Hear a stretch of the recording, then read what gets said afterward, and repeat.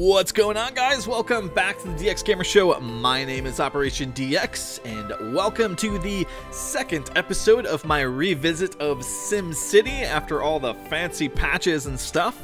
And basically we're checking out to see if the game is a little cleaner as far as traffic goes, and I'm sure I could just read the forums and stuff, but it's more fun to do it this way.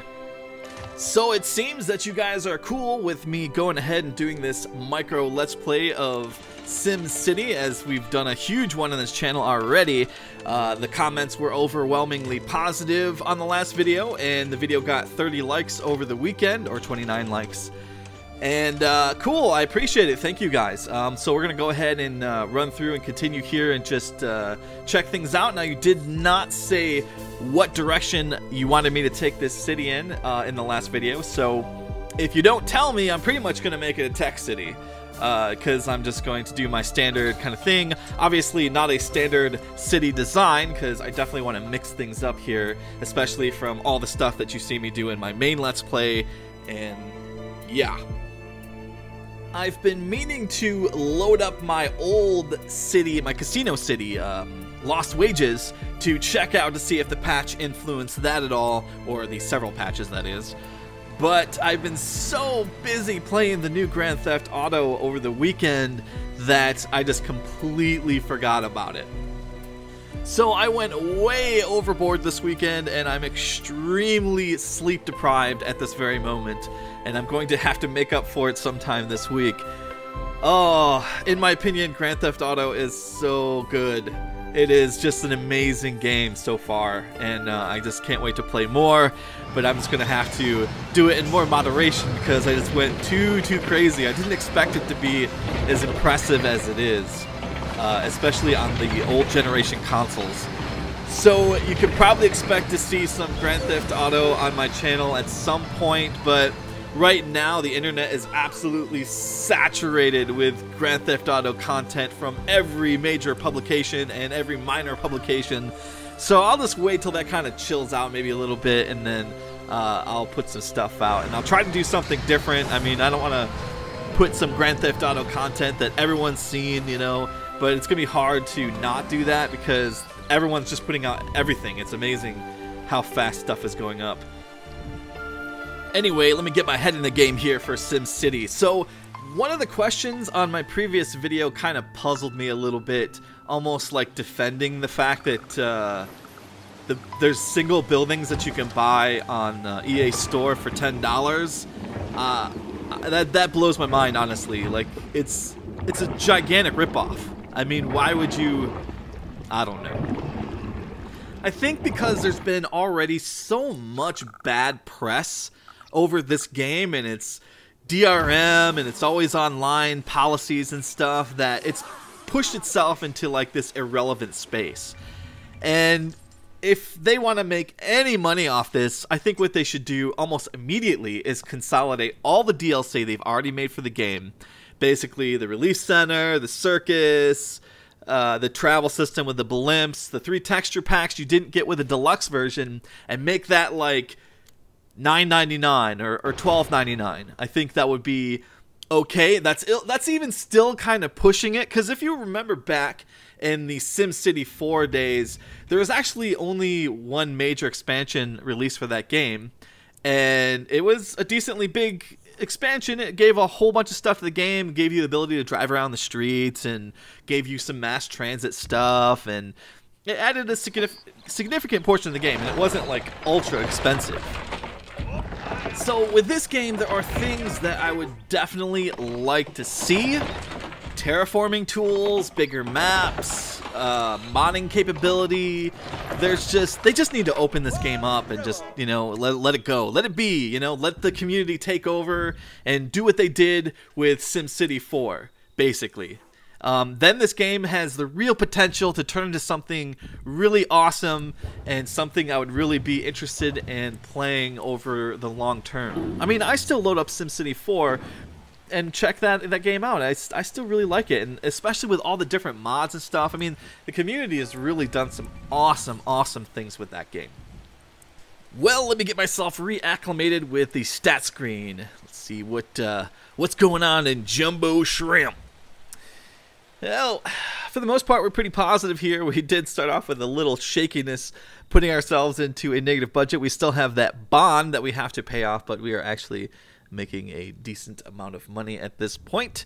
And we're just going to continue to keep expanding, and we'll have to put some services in and all that good stuff. And I don't remember how much time I'm going to have before things start catching on fire, people getting sick, committing crimes, and basically everything going to hell. One thing I am curious about the new patches is if the city sizes are making sense in the population stat screen. I don't know if 3,500 people is representative of what we're looking at right here, but I do like how all the roads in the city are shaping up. It's actually turning out quite a bit better than I thought it was. I was like, oh man, making the giant dartboard again.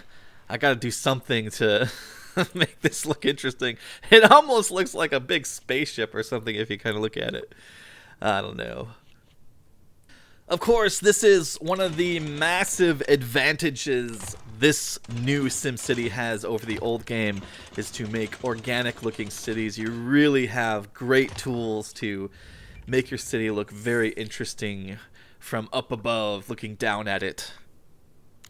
Essentially, in the old game, everything really had to be a grid, and even though everything was much more massive in scale, I mean, it dwarfs this game. I'm sure you know if you've played that one. And then the only other game we had to compare to is basically Cities XL, and you could make organic looking cities, but that game was just a glitchy mess. I don't know if I just like that last road placement there. It's kind of breaking my whole circles thing here. Oh well, it was bound to happen. Running out of room causes it causes you to improvise. Now, I have watched a couple of cool videos on YouTube basically showing how to elevate the road to like make bridges and stuff, an elevated roadway over your city. Maybe I might try something like that. I'm gonna have to watch those videos again though, because I have no idea how to do it.